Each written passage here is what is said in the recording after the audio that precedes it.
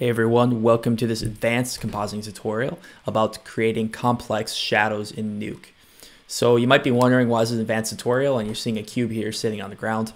And if you guys are familiar with basic CG compositing, taking an alpha and kind of multiplying it down against a plate, you might not know that it can get a little bit more complicated than that. And this is an example of where this kind of happens. So we have this cube here sitting and it's passing across some other shadows. So we have what are called double shadows.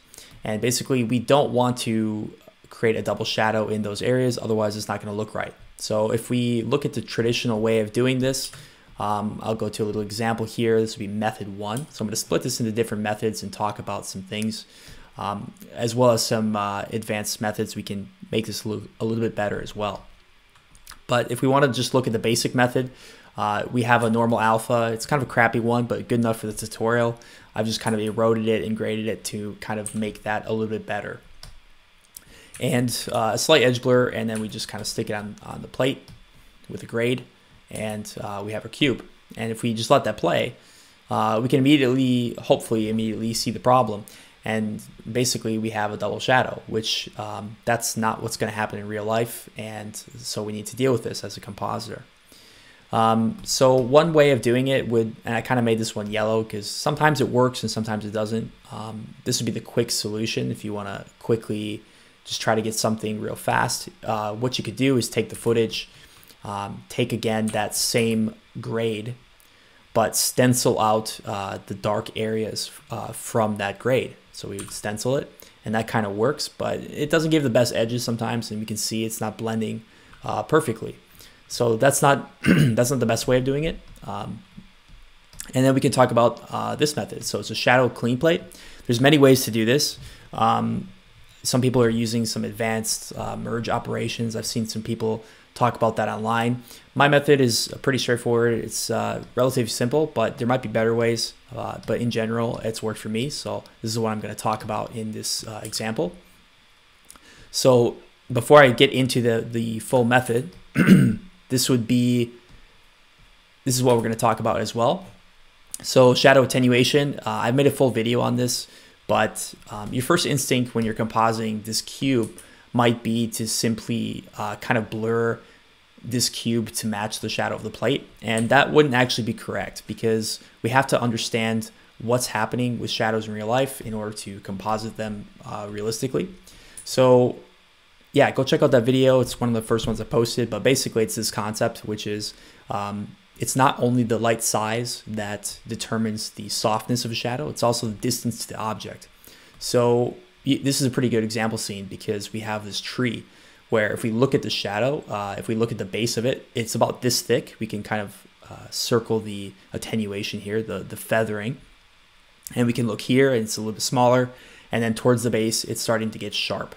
So we know that it's pretty much direct sunlight and it's giving us sharp shadows, but the taller and further away that shadow is from the object casting it, the softer that becomes. So we'll kind of talk about briefly how to make that, and then also some other things that I did with the shadow that makes it a little bit better than just a CG shadow on a plate, which is I've kind of faked some reflections in this cube. So if we look at the original CG cube, let's go here, just to the basic comp, we can see it doesn't feel like this light is kind of interacting with the cube. So what I've done is kind of rotoscoped in and created this fake reflection from where the really bright areas are. So that just kind of gives us the illusion that you can actually see a reflection on the ground and kind of a reflection of the shadow. So I've kind of just rotoed that, and then also on this side as well, we have this really blown out area. So we just want to integrate that a little bit better with some grades. So those are all things we can do. And the last thing that we can do is if we let this play, this still feels pretty CG if you just look at the original. And one of the reasons this is because the shadow is perfectly casting onto a flat ground. And usually CG grounds are going to be flat. They're not going to be matching perfectly. So what you can do is do some eye transforms and some noise patterns to kind of make this shadow ripple across the surface. So you see these trees, there's kind of indentation into the road. So we want that CG to kind of copy that. So if we play this, we can see that it's kind of changing shape. If you look closely at the edge, it's kind of rolling across the surface of this dirt road. or it kind of appears to be. So we're kind of giving the illusion of that. So I'm going to talk about the method now and kind of go through this part. So this is the more advanced part. We're going to talk about the color space we can work in here. So basically what this method consists of is we want to create rather than just grading down and using a multiply, we want to create what's called like a shadow clean plate. And essentially what that looks like is something like this. So we want to grade our footage in a way that kind of flattens it out. So we want to squash the highlights and kind of roll them off and get them really close to where the shadows are. So this method kind of does that, and then we basically will just mask that through our alpha. So we have our alpha of our cube, our shadow, and we're just going to mask that clean plate and merge it over. So that's what's going to give us this better result. So basically how you do this, you have the footage and you want to convert it to HSV. So if we convert it to HSV, a color space node, and you switch the out to HSV. And what this space is hue, saturation, and value. So hue is stored in the red channel, saturation is stored in the green channel, and value, basically luminance, is stored in the blue channel. And the reason we're doing this is because we want to only roll off the highlights, but not really affect the color. So what we're doing essentially is just separating the colors from the luminance, and it's pretty much as simple as that. So what we want to do now is do a kind of a luma key stack. So we basically just copy and paste this like a whole bunch of times. So if we do this, the way to do this is really simple. You just put a keyer node, and again, only paying attention to the blue channel in this color space. Put the keyer node, put a grade node, plug it into the mask. You just leave that default settings most of the time, and then you can just set the gain to 0.5. And that's what we're going to copy and paste. So basically you want to do that and just copy and paste it a whole bunch of times until we get like a really flat image. So if we just step through in the viewer, I'm just going to step down this kind of chain here, and we can see if you watch the highlights that they become more and more flat and closer to the shadow area. So I'm going to step down. There's like a whole bunch of them here. So I'll just go down all the way to the bottom. So now you see we have all this detail here, but it feels really flat, and there's not like a big, I mean, it's not perfect, but it gets you pretty close. So at the end here, the last thing you'll do is you want to copy back in the red and the green channel from the original, which is, again, we talked about in the hue, saturation, value. We're just copying the hue and saturation back into this chain because we don't want to affect the colors of the image with all of these corrections, just the luminance. So we copy that back in. I've done a little bit of a blur because it just helps kind of hide the edge that we're kind of combining there. And then what we do is convert that back. So the color space node again, but now it says in hue, saturation, value, because that's what we're working in, and out is linear. So we're going back into the original color space that we were in. And essentially we have something like this. So we have the original footage and this darkened shadow plate, I guess you could call it. So we could close this and take a look at what that looks like. So one other thing I did was, so I did a slight color correction as well because I wanted to make it a little bit blue, because if we look at the original shadows of the plate, they have a little bit of slight blue tint, cooler colors in there. So basically I just want to do that. And one thing you want to also do is, I'll show you in a second here. Let me just, so we'll mask that off and go to the original and let that play. And that's what that kind of looks like. I think my cache is loading there. That's why you're seeing some glitches. But if we let that load for a second, we can see that's working pretty well. So one thing I didn't mention in that kind of part there was this. So one thing I do with the shadow clean plate is I try to maintain as much of the original footage as possible. So if I just do the shadow clean plate and I disable these two nodes here, you'll see that as my shadow crosses where the real shadows are, we're getting a little bit of a shift in contrast and texture, which we don't really want because that's not kind of breaks the illusion. So we want to maintain just those areas. So what I usually do is kind of just take a key mix node and take the original shadows and kind of rotoscope them. So I just want to keep those areas and I key mix that on top of the shadow plate. So this is the shadow plate, And you can see in the shadow plate, we have a little bit of artifacts and some stuff in the darker areas. And we can really easily fix that by just bringing in the original shadows. So that's all we're doing. Just kind of combine those two, shadow clean plate with the real shadows. And so if we look at this result, we get this nice effect here. So one other thing that I did, let me just go back here. So these, I've kind of labeled everything in the script. So if you guys download it, it should be all pretty clear. I didn't want to create it from scratch because there's a lot of things here and it would be a very long video. But if I explain it, hopefully you guys will be able to go through and kind of practice yourself and look at the script as well. So some of the other things going on here, I did a little bit of a shadow attenuation here, which is using an eye blur. This is a custom node of NUKEpedia. It just basically blurs things in a more realistic way. I'm not going to do a whole video on it right now, but basically this is better than a feather. It just feathers it off in a way that kind of fades off, similar to a shadow attenuation. So I'll stick that at the top of the script as well if you guys want to download that. I think the node is by, let me just see, looks like Moritz Isch, if I'm saying that correct. So that's who created that. Really useful node. So definitely recommend getting that.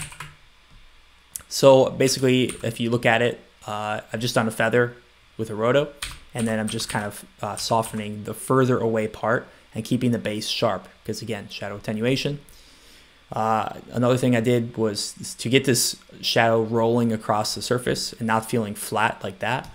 I've done the eye distort method. So basically we're just taking a noise pattern like this, slightly pushing the blacks into the negatives. So the way eye distort works is it wants negative values. It wants positive and negative values to push the pixels left and right.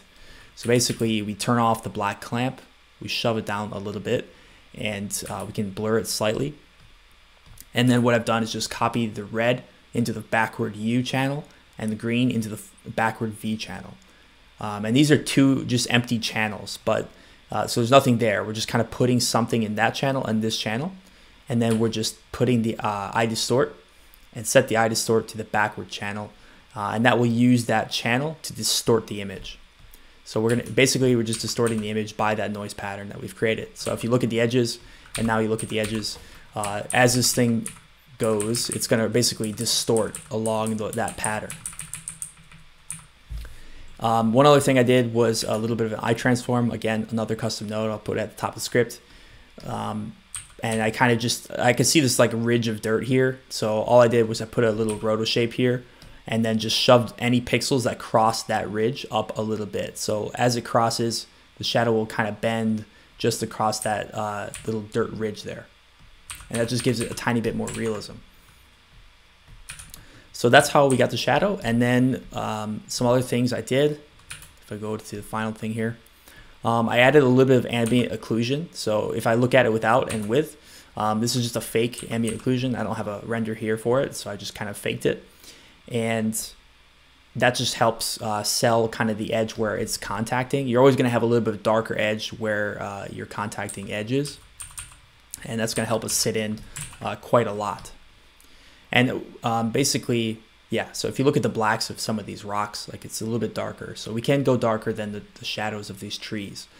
There's a lot of bounce light in the scene. So the shadow shouldn't be super dark because we see that everything is not super dark. But in the crevices, you can see the very darkest parts do go kind of darker. So we have a little bit of room to go darker with that. So how do I do the ambient occlusion?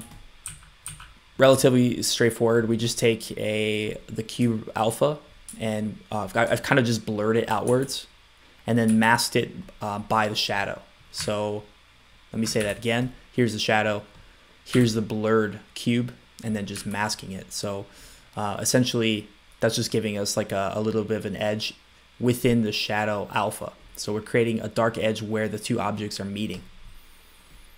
And stepping through, if you see these expression nodes in here, I'm really only using them as the same as a shuffle node, basically. So for example, I wanted to put the red channel into the alpha channel because I was doing those corrections in this kind of RGB area. but I want them to be in the alpha channel because that's what I'm using to drive this color grade, because it's looking at the mask RGBA.alpha. So that's how I did this. Again, I used like an inverted luma key. So that's like the technique I talked about earlier, to just protect some of the little rocks and stuff that it crosses over. I don't want to over darken anything with this ambient occlusion. So if we step down further, this is the cube. I'll just talk about how I graded it real quick here, and then that will be it for the tutorial.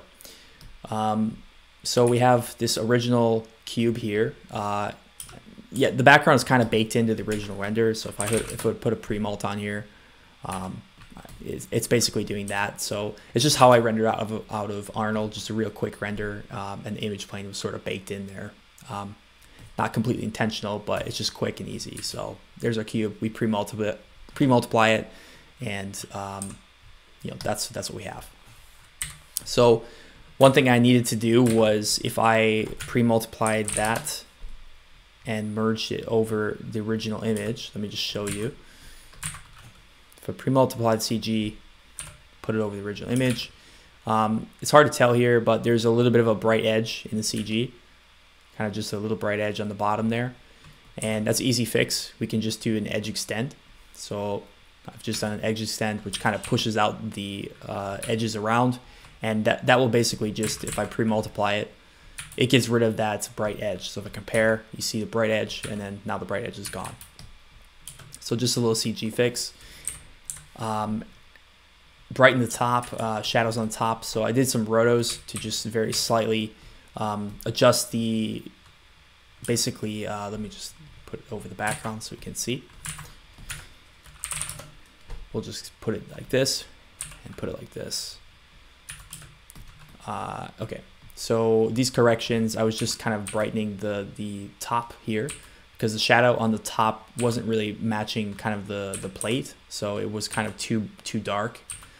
So I just wanted to balance that out a little bit better, kind of brighten up the shadow a little bit, and maybe brighten up the highlights very slightly. And then I wanted to add some fake reflections. So looking at this frame is a good example. It looks kind of flat still, so if I switch the pre-mult to here, you see that I've kind of just rotoscoped a little bit of a fake reflection here.